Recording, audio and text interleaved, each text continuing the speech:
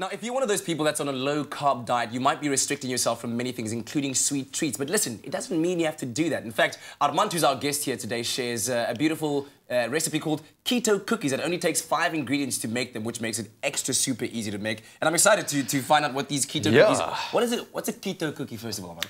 So, basically, keto is a shortening of the word ketosis, which is the state of your body when it starts being fat adapted or fat reliant. So oh, my word. Yeah, so, I mean... Did you call them that?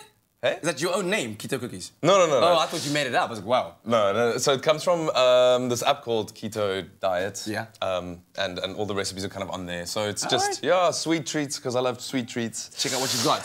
So basically, you use, I think, 250 grams of almond butter. Here we go. And then a quarter cup of, this is the sweetener I use called erythritol. Okay. Or xylitol, or whatever you want to use, but I use this. And then a quarter cup of cocoa butter, which you can't buy in South Africa yet, so I make my own. You make your own? How do you make your own? Why you put it in there? Yeah, so you take desiccated or shredded coconut, and then add 2 or 3 tablespoons of coconut oil, and then you just food process it for literally like 10 minutes. This has cinnamon in, because I like cinnamon. All right, I like cinnamon. Yeah, and it's really basic. I mean, it's 5 ingredients, so it's almond butter, cocoa butter, the sweetener, an egg. Is this how you keep yourself in shape? Do you just kind of look for recipes all over these websites and then you make them at home? Yeah, I kind of...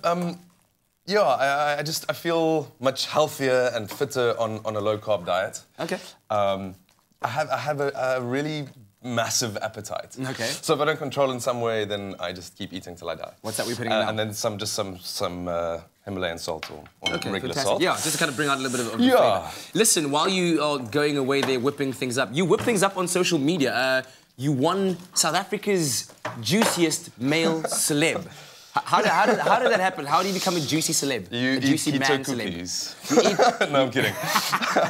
Yeah, I don't know. It's just I think it's a voting platform. Yeah. So yeah, I think there's just been a lot that's happened over the last year for me. So. Are you one of those Instagrammers that poses like a lot with your top off and then like... Never. No, I think there's displaying one. the juice. No, not at all.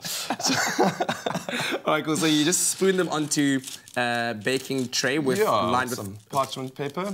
And then you just, little balls of whatever size you prefer. Let's do 4. And then you bake them for how long? You bake them for about half an hour. Half an hour. And then initially they'll be quite soft, so you let them dry out for another about 20 minutes. So you turn the oven off, open the door. At 180, yeah? 180, yeah. Okay, for about half an hour. Yeah, I mean, you can cut them with a cookie cutter, or as we've done here, just let them be. You kind of just simply I like things quite rugged. I don't like too many, like my hair. Ladies, I don't care too much about. You heard that here first. Armand likes to drag it. Listen, if you're looking to make this wonderful keto cookie recipe at home, SMS the keyword sweet to 33728, and we'll send you an ingredients list as well as a link to the recipe. Well, of course, the proof of the cookie is in how it crumbles, and this one is quite crumbly. Yeah. Good, right? Yeah. You're all full of fat. Doing your link while you have all of this peanut butter in your mouth is quite a difficult thing, but yes, SMS sweet to 33728.